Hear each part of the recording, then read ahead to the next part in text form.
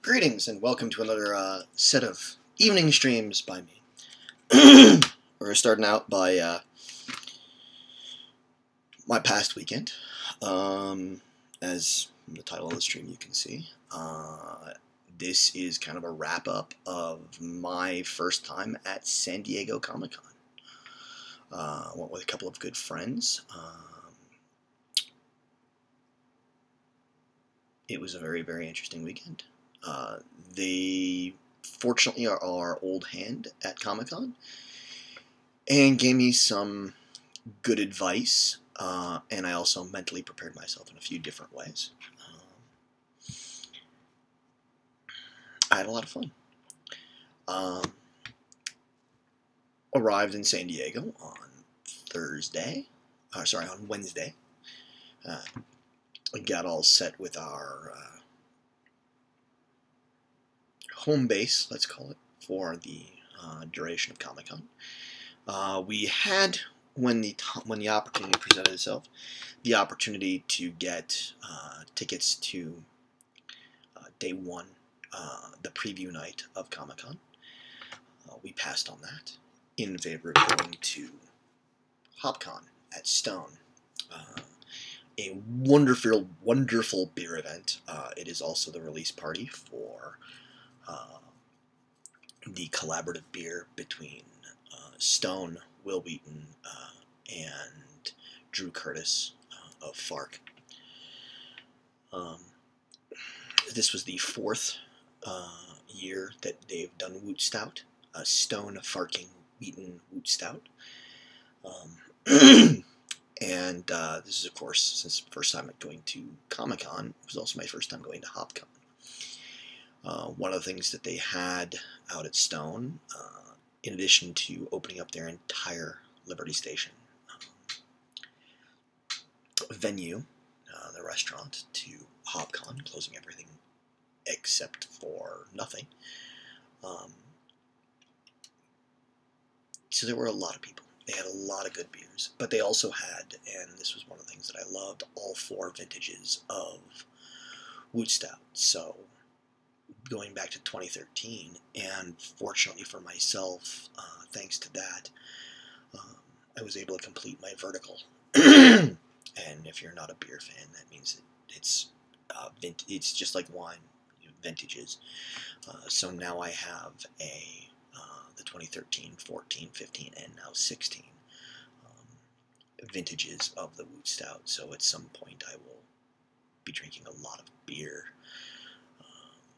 that is very, for me and where I live, rare. Then we went on to Thursday, where I had some plans. I was going to try and go to the Funko booth, or at least try and get in on that, and that was not going to happen the entire weekend. From everything that I perceived and saw, I would have had to stay overnight any given night to try and get a chance at getting into the Funko booth. So anything that I wanted there, I'm either going to have to just pass on, because I'm not going to spend extreme aftermarket prices for them. Or I was able to get most everything that I was interested in at the retailers that had partnered with Funko for. It's convention exclusive, but it's also exclusive to this retailer. It's got a different sticker on it if you buy it at the retailer, but I was able to do that for most of mine. I have here to show off a couple of the more interesting things, and I'll get to them as I go through, that were from some of the events. Saw some really good panels over the weekend. On Thursday, I was able to go see the panel about Moana, the upcoming Disney movie, and that was really fairly interesting. Give a lot of good information about that movie that is coming up. And it was a lot of fun. Learned a lot of information. I'm sure if you're a fan of many things geek, you'll know that um, Alan Tudyk is playing Hehe, the rooster in Moana. The gentlemen there, the directors, as well as writers and that sort of thing, had planned originally for him to be a fairly crafty and devious character, but that wasn't working. So in Hey Hey, the Rooster, they have made an effort to make quite possibly the dumbest in intelligence, not in, like, why the hell are they there? But I have no idea on that, because I haven't seen any of the footage from the movie, aside from the test footage that they showed it during the panel. But they took his intelligence from, moderate level to bottom of the barrel. So it'll be interesting hearing Alan's rendition of a stupid chicken. Seems like everybody involved with that movie's got a lot going on, and that's going to be it seems like it's going to be fairly good. Friday, most of, I also, on Thursday, my first ever panel at Comic-Con happened to be the general admission line was ridiculous and poorly organized. And many, and that was pretty much the consensus, not just from me, but from my friends who had been before. The use of the RFID badges worked great, but the planning of the plan for getting everybody in there kind of initially was kind of a cluster. In fact, so much so that it was easier for us to go into Hall H, the coveted Hall H arena, and watch the DreamWorks panel, the first panel of Comic-Con in Hall H, than it was to go through the front doors of the convention center and go get lanyards and bags. This year they sent the badges out along with the RFID cards that were tied with them. So that was a fairly interesting thing. That was the situation there. A lot of fun. Encouraged me based on what I'd seen that I'm more likely to see the movie Trolls. Boss Baby, which they showed briefly, was not really up to snuff particularly. I could be wrong. It could turn out to be fantastic. I wasn't impressed. Trolls is, of course, based off of the little toys. And that movie has a lot of texture. It's very, very textural, even though it's CG. You kind of feel at a couple of points like you could have seen Sackboy walk through there and he wouldn't have felt out of place. Music's good, entertaining cast. It wasn't in my top list of movies that I was going to go see this year, but it quickly went in there because it did actually pick up and become interesting. Moana is definitely a must see. The voice talent in it is great. The story looks to be highly amusing. They've done a great job with it so far from what we've seen, those of us who were in the panel. On Friday, I managed to get my friends woefully sunburnt while I was inside at panels. If you've never been to San Diego Comic-Con, if you want to go into Hall H, which is a 6,500 person venue within the convention center, particularly on Saturday. Saturday was when they had the Warner Brothers and Marvel Studios panels, as well as some interstitial panels in between. You almost have to camp out overnight. You would, at the very least, have to burn through your Friday. If you've got friends you can trade off or other things. And the plan had originally been that I was going to wait when my friends went to attempted to go to the Rick and Morty panel in the Indigo Ballroom. I had run into some other friends who had tried to go to the Steven Universe panel and did not manage to successfully get in. And so when I went and found where my friends, I'd gone off to try and do something else briefly, and got lost. Made my way back over and found our spot and told them to go. This was about 4 hours early for the panel that they had wanted to go to. And probably a half hour or so later, it might have been less, but I think it was probably a half hour, 45 minutes later, they came back over and said it just was not happening. And then they advised me to go to the panels that I had wanted to go to, that I was going to try and go to after they'd come back from theirs. And that did not, and so I did. Unfortunately, in the process, they were woefully sunburned because they were outside and we had forgotten sunscreen. Partly my fault. If you get sunburnt, it's partly your fault because, you know, it's your skin. But and they directed me going. I was able to go to the Shatner Singularity panel, but I came in about midway through that, so I didn't get too much aside from the surprise guest of Stan Lee at that panel. It was actually pretty cool. He's working with Bill Shatner. Shatner Singularity is Bill Shatner's comic book company that's in the process of starting in primarily digitally through Comixology. And he's doing a comic book based off of a poem by Stan. But we did learn, those of us who were in the panel, that Stan did very, very recently do his cameos for Doctor Strange, Guardians of the Galaxy, and another one he wasn't allowed to say. This was Stan's last Comic-Con. The man is 93.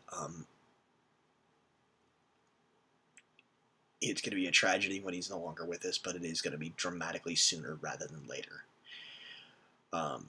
He is a wonderful human being, and the panels that I was at did show me that Shatner Singularity did show me that there are certain people, Jenna Bush is one of them, who are spectacular moderators. She managed to make things that I didn't give a rat's about interesting, the other various comics, and she could politely and eloquently wrangle the force of nature that is Stan the Man Lee. Following that was the and what's great about Comic-Con, if you've never been, is they never clear. It's great and a problem. Two sides, same coin. They don't clear the ballrooms. They don't clear the venues for the panels before the next panel starts. If you want to leave, you can leave, and then the next people will come, and then they load in enough people to fill the seats that were vacated. So the next panel after the Shatner Singularity that I went to, which was in the same venue, which was one, I believe, the third largest one, 6 BCF. It's a very large ballroom that has that they can section off, and the BCF portion is one of the larger ones. I believe it's Hall H, then Ballroom 20, and then 6 BCF, and then I believe 6A as to size-wise.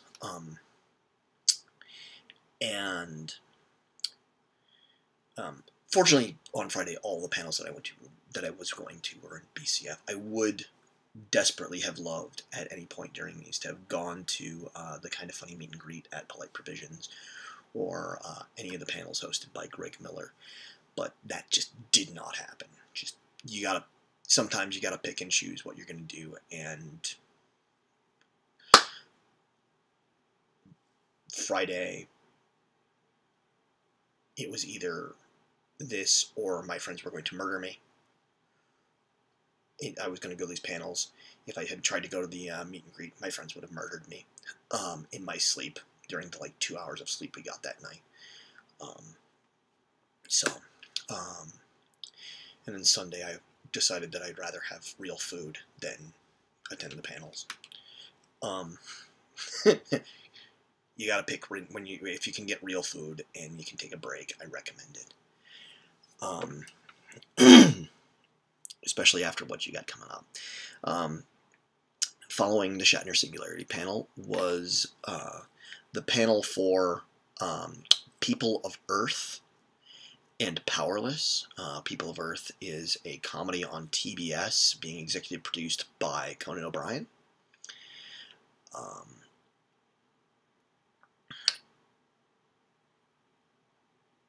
It's a comedy about alien abductees. I mean, let's just be realistic. It was a lot funnier. I probably wouldn't have seen it. I'm not a big fan of television comedies. But I'll add it to my TiVo and download it to watch it. Or have it recorded to watch, because it was actually funny. Powerless is I'm sure if you're in here and looking at any of this, Powerless is a mid-season series on NBC. It's an office comedy set in an insurance company in the DC universe. It is not tied to the movies. It is not tied to the CW series. It's not tied to the Gotham side of things. They have full reign to play with to monkey around and play around with any portion of the DC universe, because it's a completely side portion. It's not a part of the comics. It's not a part of the movies. It's not a TV universe. It's its own thing, because it's purely a comedy. I recommend it. I'd suggest you check out the pilot if the opportunity presents itself. It was entertaining. Then the ones that I was really there for, American Gods on Stars.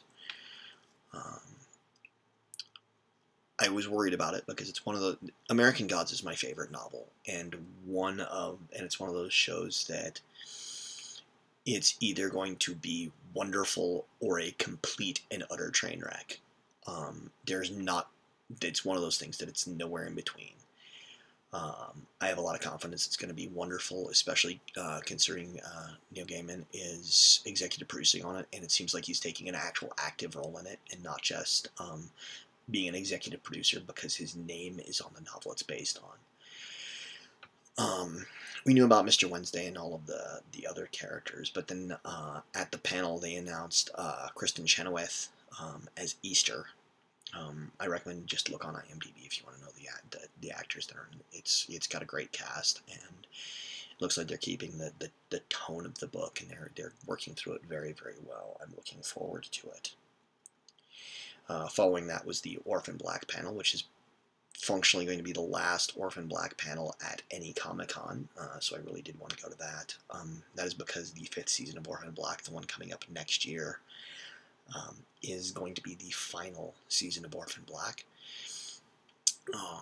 If you have never watched Orphan Black, it is available streaming on Amazon Prime, and I do highly recommend it. The lead actress in it, Tatiana Maslany, is a twice Emmy-nominated actress for her roles, plural, on the show. The thing that it's dials through an entire conspiracy involving human cloning and that sort of thing. Tatiana plays the Leda clones, which is one of the branches of the clones, and so there are scenes. One of the primary ones that I like to use as an example is in the 2nd season. If you look it up, you can look on YouTube for Clone Dance Party. You can just Orphan Black Clone Dance Party. It is a scene at the end of the 2nd season where there are 6 characters and 3 actors. 4 of those 6 characters are played by one actress, Tatiana Maslany. And the great thing about it is every one of the characters is a distinctly different character. There is a great scene in the first season where one clone has to meet the daughter of another clone while pretending to be that other clone, and they're played by the same actress, but it comes across as this character pretending to be this character rather than this character, which it could have easily done with a lesser skilled actress. It is spectacular. The cast is awesome. They are funny. They are entertaining. So after that, I went back to the line and we waited, and my friends were able to go to the expo floor for a little while, and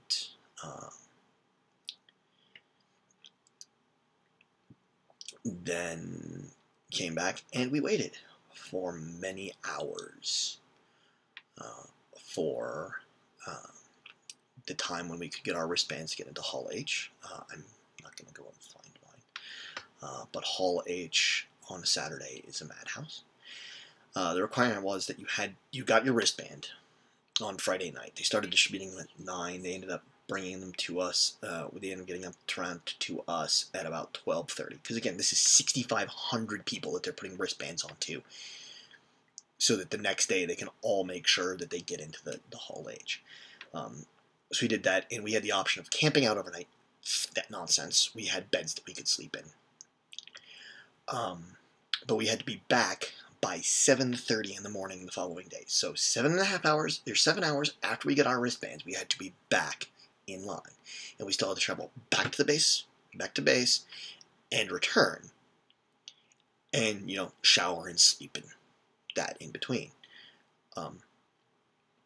It was not necessarily pleasant, but we accomplished it. We got back, and the first panel of the day on Saturday was Warner Brothers, where we were treated to many things that you saw during the day. Now, a lot of people have asked me if I saw any of the stuff when I've had discussions outside of Twitch, if I saw any of the TV stuff. That was in Ballroom 20 during Saturday.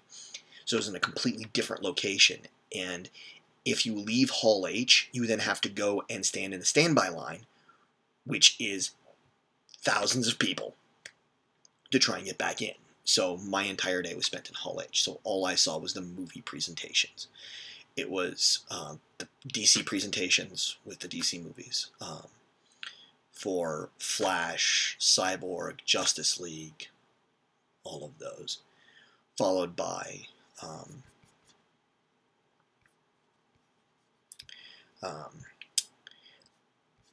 Kong Skull Island,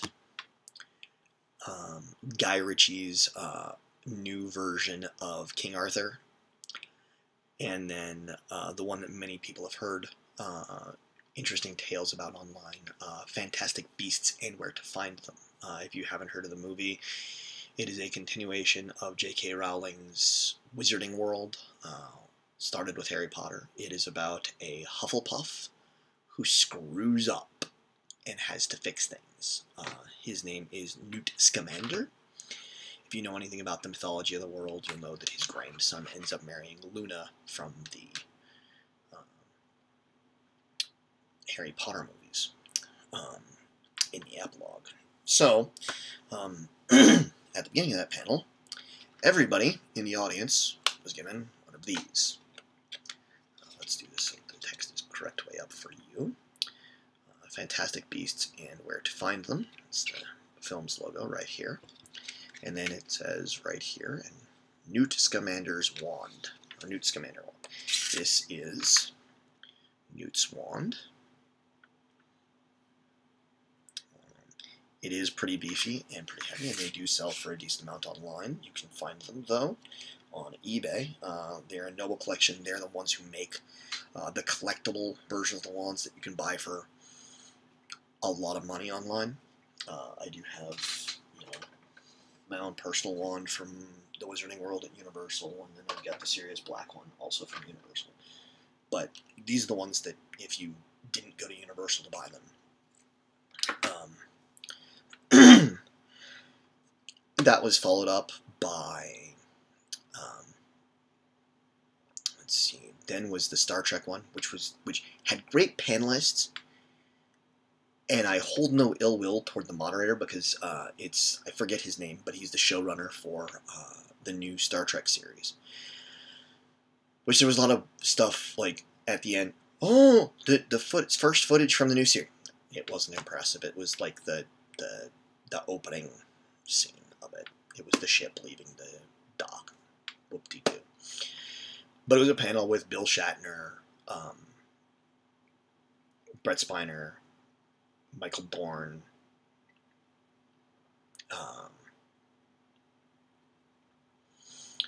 Jerry Ryan, and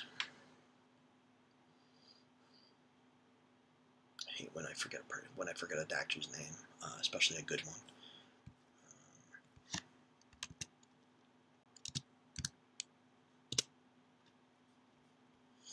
Sorry about this. I'm looking this up so that I can not make a complete ass out of myself. Scott Bakula. They had, I don't know why that changed over to that.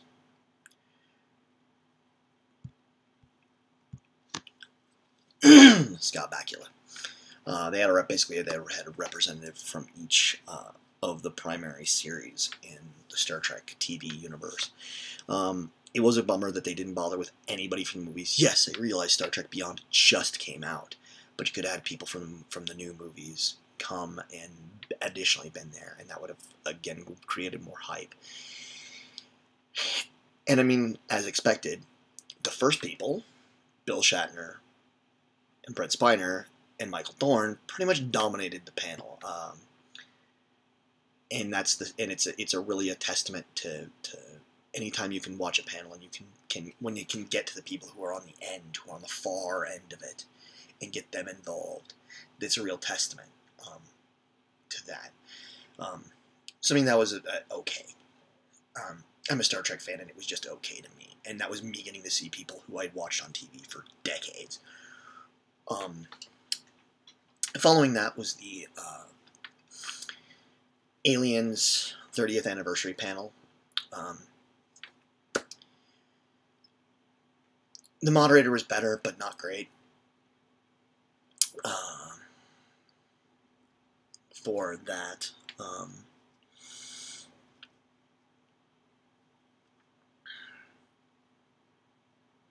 it was James Cameron, Sigourney Weaver, Lance Henriksen.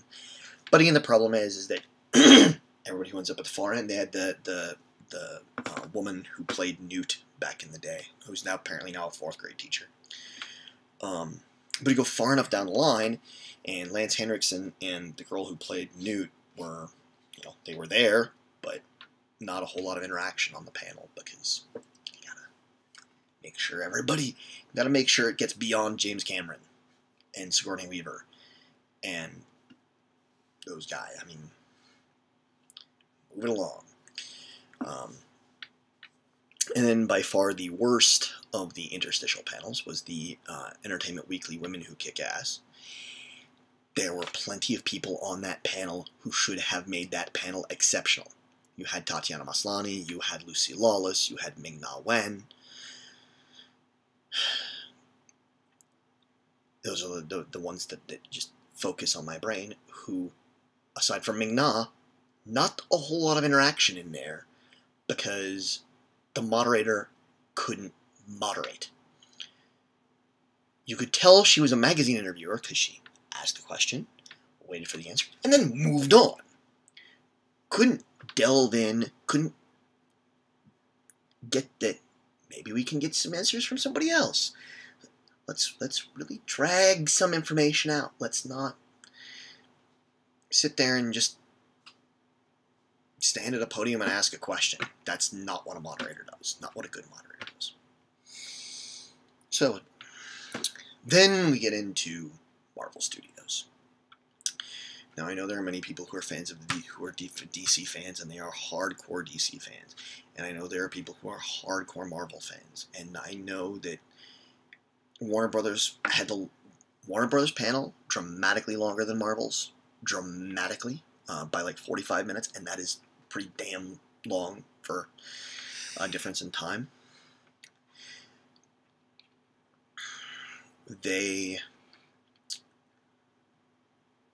Marvel mopped the floor.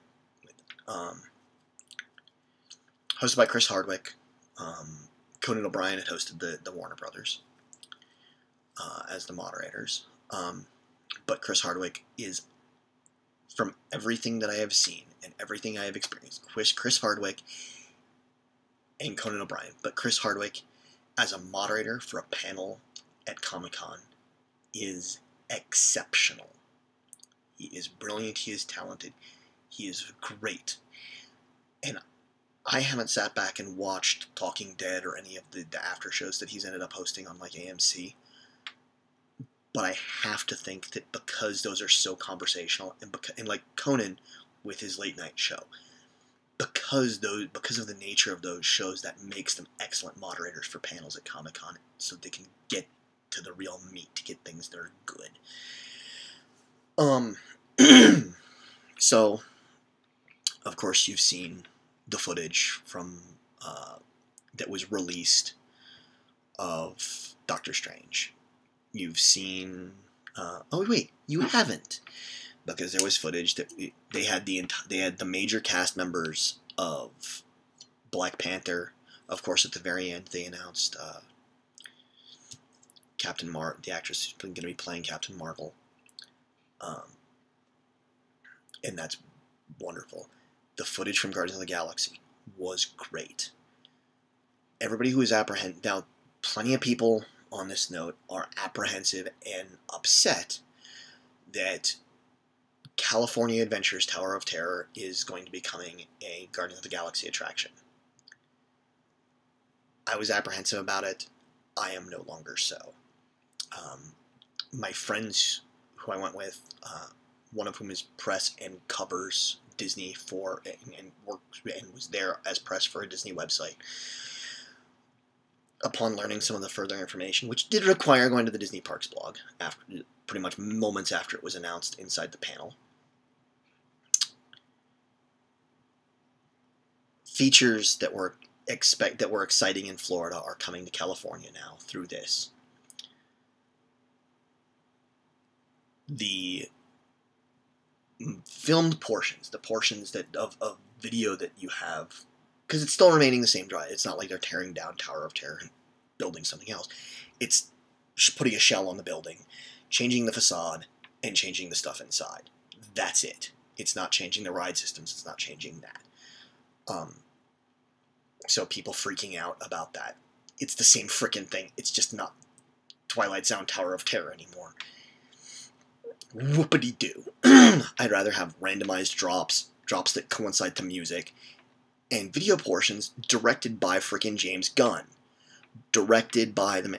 Yes, some Disney people are upset that quite frankly, the best current Imagineer at Disney is being tasked with this, but quite frankly, for this man, it's an afternoon worth of work.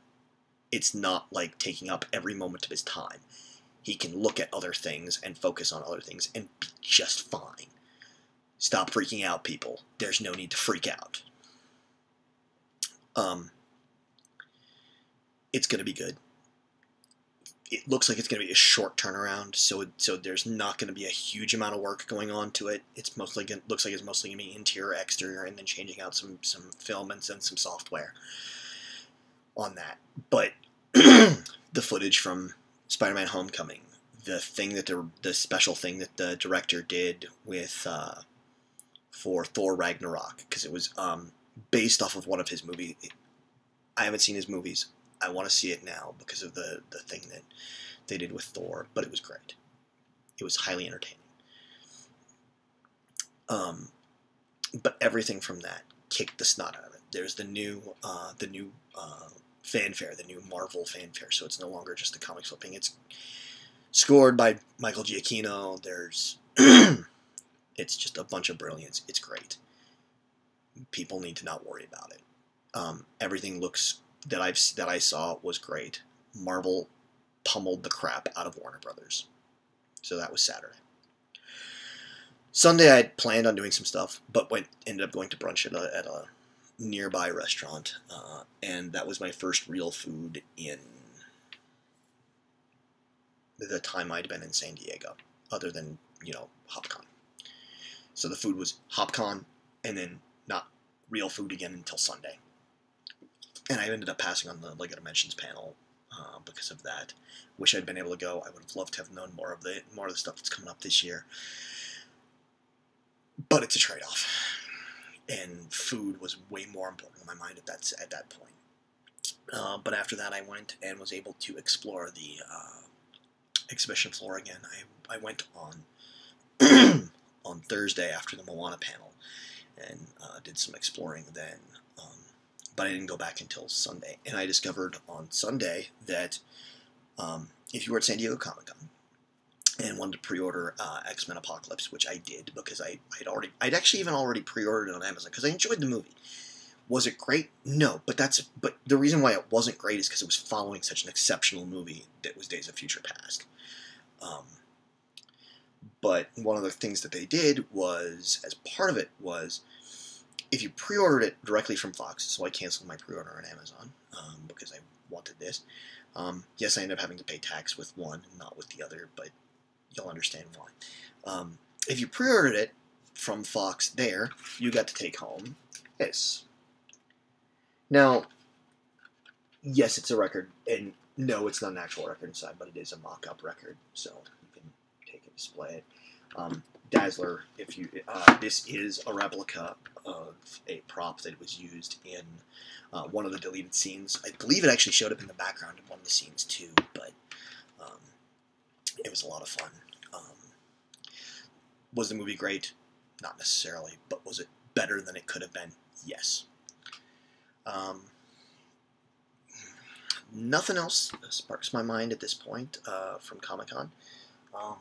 I got some great exclusives. Most of what I ended up, most of the exclusives that I had wanted to get were from the Funko booth, so I ended up getting most of those once I got home, because New Mexico is a much easier place to get pops and that sort of thing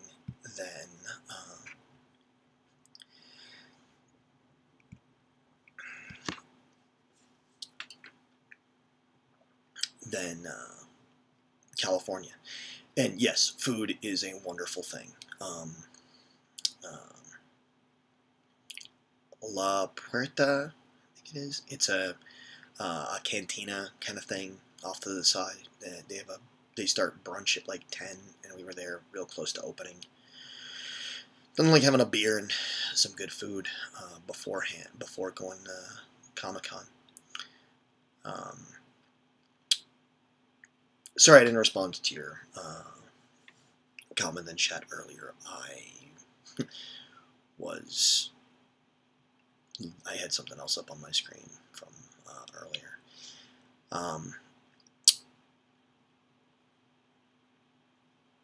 But it was a wonderful event. It was, I had a lot of fun. I went in, I'm from Albuquerque, New Mexico, home of Walter White, and we have a population in Albuquerque of probably 500,000, give or take. And so 150,000 people at Comic-Con, I mentally just prepared for half of the city of Albuquerque to be in a convention center. And then when it wasn't quite that, I was not so overwhelmed. I still had plans for things that I wanted to do, and I'm not upset that I didn't do some of them. But part of that is because I had tempered my expectations on what I was going to be able to do and what I was not going to be able to do. And I really want to thank my friends for that. I'm